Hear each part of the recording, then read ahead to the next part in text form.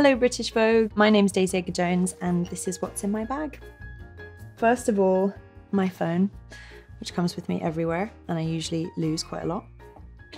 My keys. I have a very handy bottle opener, and then this is a Cath Kidston keyring I've had for probably about 15 years now. Some ibuprofen. This is amazing. This is Elizabeth Arden 8-Hour Cream. My friend Chloe bought this for me because I've been filming in a place called Calgary in Canada, which is such a beautiful place but incredibly dry. So she bought me this and it's been my lifesaver.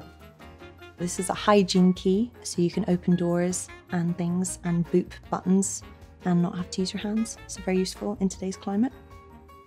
There's a lot in this bag. Oh, this is great. These are my glasses, and this is a wee sort of glasses case, which is handy because it doesn't take up too much room. I've had these glasses for years. They're from Paul Smith. They're a wee bit Harry Potter-y, but I quite like that. This matches my shirt, which I'm very chuffed about, and it's an avocado that you put in the microwave, and it's a wee hand warmer. Similar to needing moisture, I also need warmth because Calgary can get quite cold. They even have, in certain parts of Alberta, hair freezing competitions because it gets so cold that your hair can freeze when wet. So maybe I'm going to try that next time I'm there. This is not what you think it is. It's a moustache shaver, which is very handy to have round, especially because in my line of work, sometimes the camera is very close to your face. And look, we all have, you know, a mustache, and sometimes we need to remove it for certain occasions. And that comes in very handy if that's needed. This is my wallet. I don't tend to carry cash, so this is sort of perfect. It's got everything I need in it. It even has a picture of one of my best friends, Becca, which I'll show you very quickly because it's not the most flattering picture. But it's great. She looks really cheerful. When I'm feeling sad or lonely or miss my friends, I look at this and it always makes me smile. This is a really lovely Yashica T4 point and shoot camera. It's weatherproof, so that's handy. I've been keeping a scrapbook since I was very small. When I remember, I try and take pictures that I can physically have and put in my scrapbook, so that comes with me everywhere. Similarly, I love music. Especially when you're like in the makeup chair in the morning, it can be really great to have some music playing if you're feeling nervous or anxious or just want a good vibe. This is a tiny speaker. It's a Lexon Minnow and it's really loud. So, you know, if you want to have a little bop, you can just put this on, bring some nice vibes. This is the book I'm reading at the minute, if I can get it out. When I'm working, I find it hard to read fiction because I get so lost in the story I'm telling. And same with TV, I have to watch reality TV because I can't watch drama when I'm working. That's my excuse.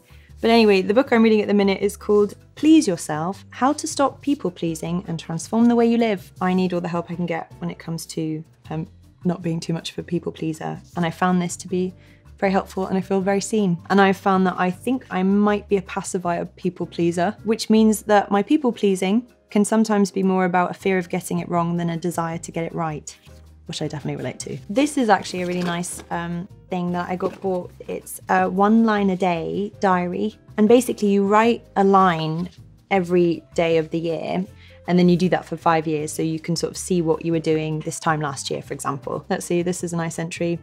I pretty much spent the day in bed today watching Made in Chelsea. So that was great.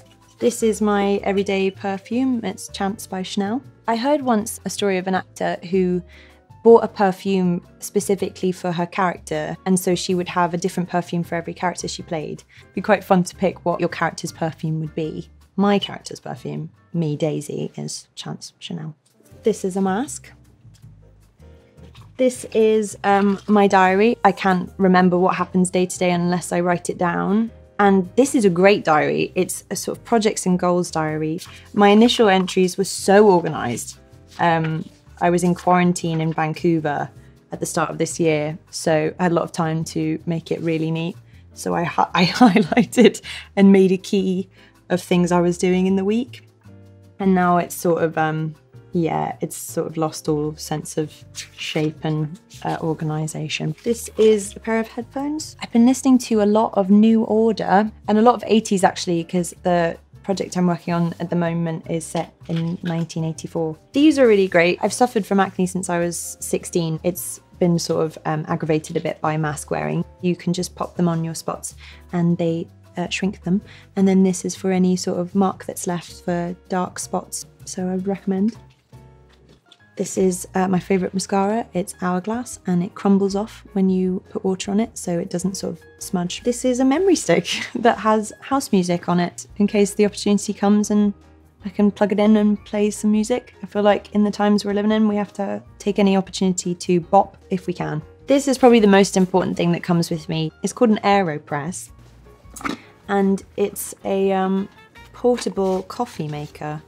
So you still need boiling water, but you've got your little cup, and then you just put coffee in, let it brew, and then you sort of press it in, and basically the pressure of the steam, something about that, makes it a bit closer to an espresso from a machine. It tastes really nice. That's great. And if you don't have one, oh my gosh, I'm gonna change your life.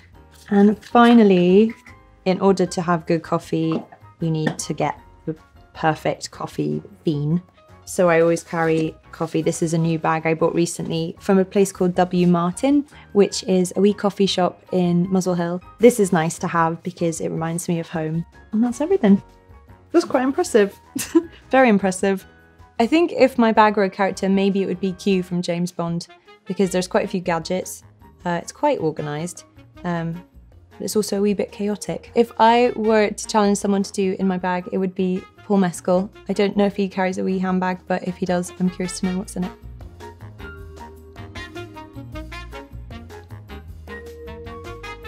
Thank you for watching. That was what was in my bag.